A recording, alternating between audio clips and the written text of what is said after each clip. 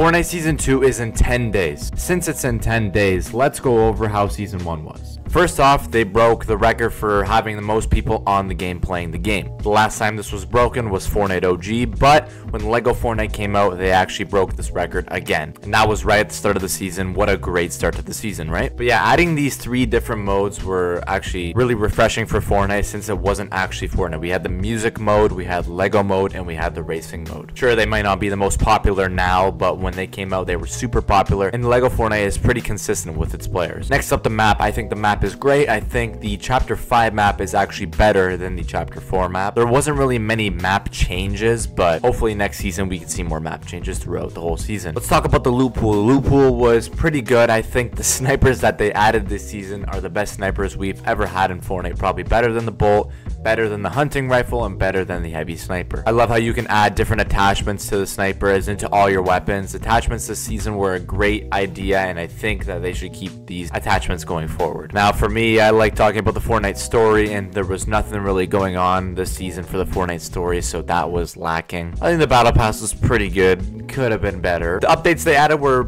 pretty solid. Like the Ninja Turtles one was awesome. I love the mobility for those items, and overall, yeah, that was just a great collab and a great update. My final rating of the season, I'm probably gonna have to go a 7 out of 10, maybe even a 6, but probably a 7. That could change over time as I think about the season more and more, but I'm really excited for season 2. Let me know what you think in the comments of what you thought of this season.